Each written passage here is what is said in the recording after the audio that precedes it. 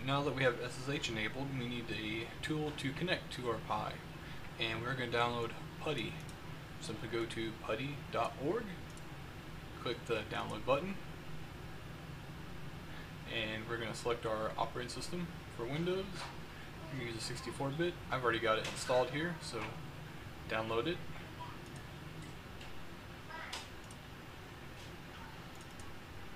Select your run, and go through the options, and you should see something similar to this. So after that, we're going to type in the IP number we got earlier,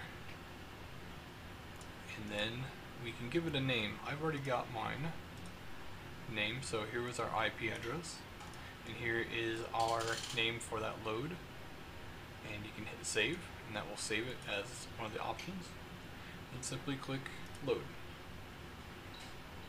Oh, correction, open. There we go. Now we're getting that login. We're going to type in Pi Raspberry, and we're loaded in. I'm going to go ahead and clear off the screen. So we can go ahead and get our Pi updated, and with that we're going to do a sudo app-get update. Oh, too many spaces. Run. Okay, that's going to go through. This could take a while, depending on your internet connection. We got what, meg and a half, so it shouldn't take too terribly long.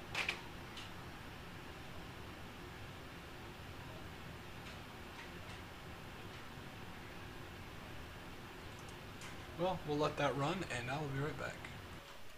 Okay, so that only took about a minute, and the next part is we want to upgrade. So you press up, you should see your last command.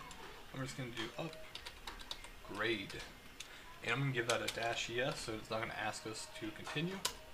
Enter, and just let that go while it gets all your upgrades. So we'll come back in just a minute. Alright, that took about 2 minutes to finish up. So we got our upgrade, and now we're going to download our RAID controller. It's going to be sudo. Alright, so now we're going to download our RAID controller. We're going to do a sudo. Try that again. Sudo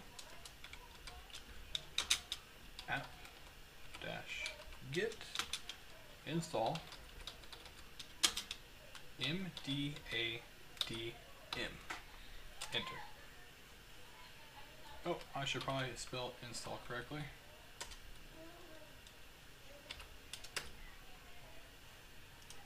Okay. And just like before, it's going to go through and download. Here it's going to ask us. We're going to tell it yes to continue. Simple Y. And this shouldn't take too terribly long.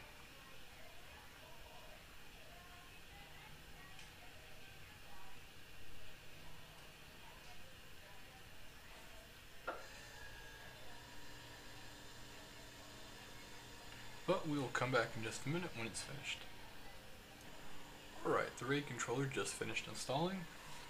And so from here, we can go ahead and plug in our storage devices.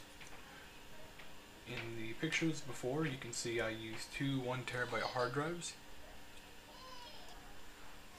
But because those 2 terabytes took close to 12 hours to completely RAID, we're just going to use 2 USB sticks for this example.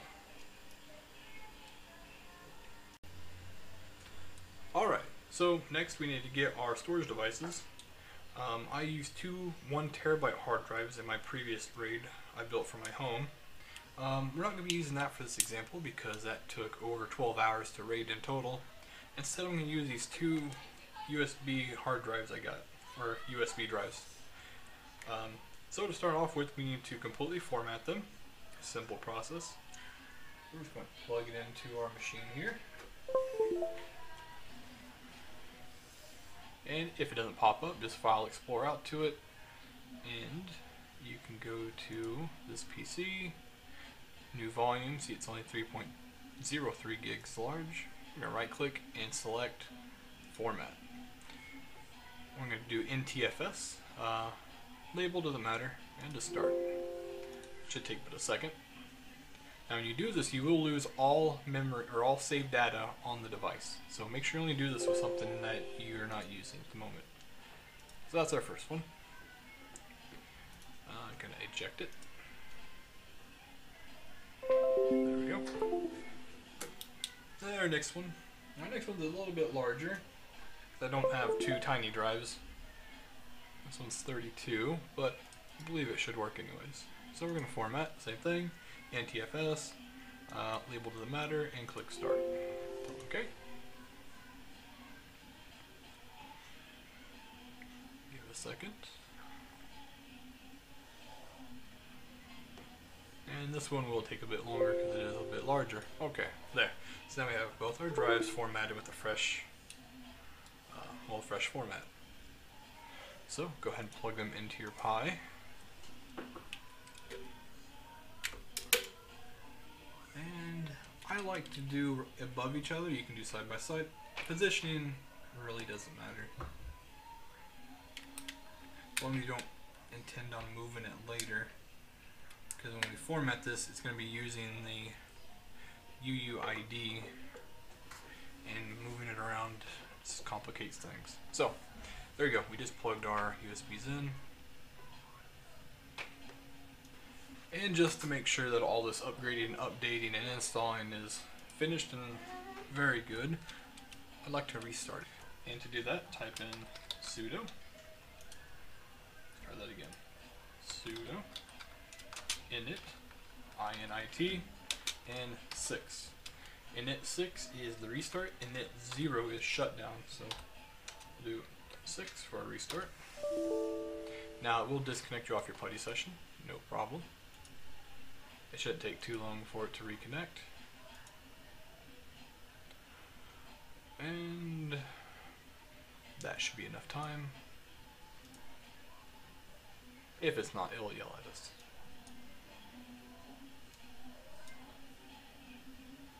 It appears there's not enough time. Okay, we'll close it. Let's try one more time. File server open. There we go. And remember our password. Pi is our username. RASPPERRY. Yep, there we go. Okay, and we're back in. I'm gonna clear. Get rid of that junk text. Okay, so now we're gonna run a sudo, and it's gonna be blkid. Now you can see here we have a SDA1, SDA2, and SDB1. And if you remember the name we used earlier, new volume and 32 gig. So it appears our ones are what we need. So these are the two USB devices we plugged in. And you can see it does detect it, so that's good. If you do not detect yours, make sure USB is seated all the way, try a different port, and try reformatting it again. And you can see NTFS, NTFS. So that's good. Alright, so we confirm that it can see them. Thank you for watching. Any links to tools can be found down below. Please leave a comment if these steps did or did not help you. And thank you for watching.